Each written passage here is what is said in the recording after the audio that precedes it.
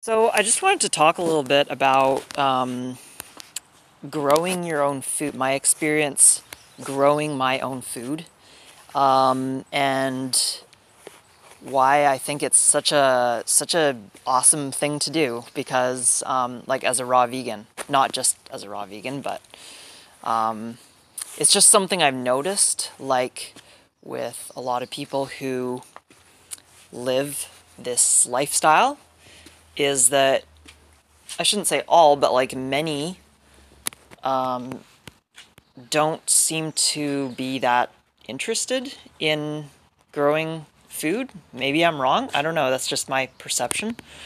I wasn't really interested in gardening or anything like that either for the first year or 2 years that I was raw. But I feel like it's something that can make a huge difference when you're like for anybody, but particularly when you're raw vegan, fruitarian, raw till four, whatever. So I just wanted to talk a little bit about that. Number one, like, well, okay, greens, first of all. If you're somebody like me who likes to eat a lot of like a huge salad every day, like I'm probably eating about a pound of greens a day right now. If you're buying that from the store every day, that gets really expensive really quick. I remember I used to do that. Um, like that's a lot of money spending on greens.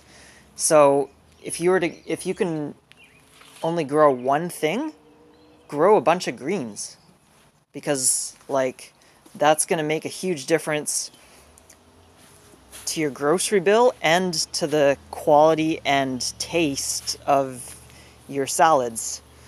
Like it's amazing. So like yeah, I've got a bunch of lettuce right here that I'm gonna start picking tomorrow.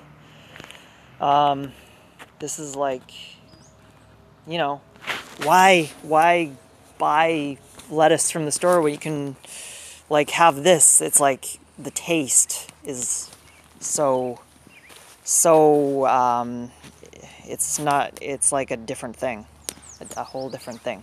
So yeah, greens, I live in Canada, so we're coming into summer now, so this is like the season.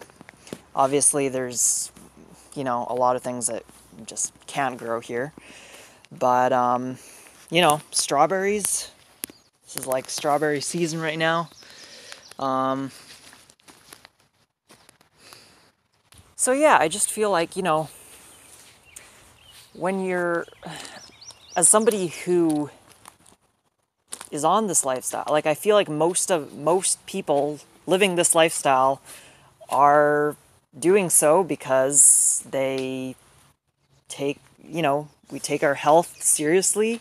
We're invested in like being the best version of ourselves. And I feel like part of that is like, you know, if you want to like eating the highest quality food possible, which is like food that you've grown yourself, ideally. Ideally, like my dream would be to grow all my own food. I can't do that living in Canada, at least not without a super fancy heated greenhouse.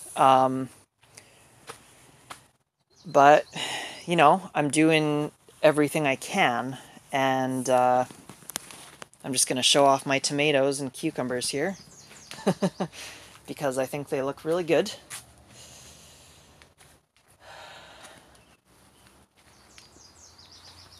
Yeah, but I mean, like, I think most of us probably live in colder climates, northern climates, where we can't grow all our own food. But the point is to just like do something, even if you just have like a little balcony in an apartment building, you can still grow some basil or like some lettuce or something on your balcony. I don't know. Just do what you can. And I mean, I feel super lucky to have this big yard to play in and, um, you know, lots of space to grow a bunch of different things. But, you know, I feel like the point I want to make is that no matter how much space you have, just like do something, grow something. It feels good. And it tastes so much better. And it's gonna it's gonna make your grocery bill cheaper too. So it's like, yeah, it's just worth it in every way.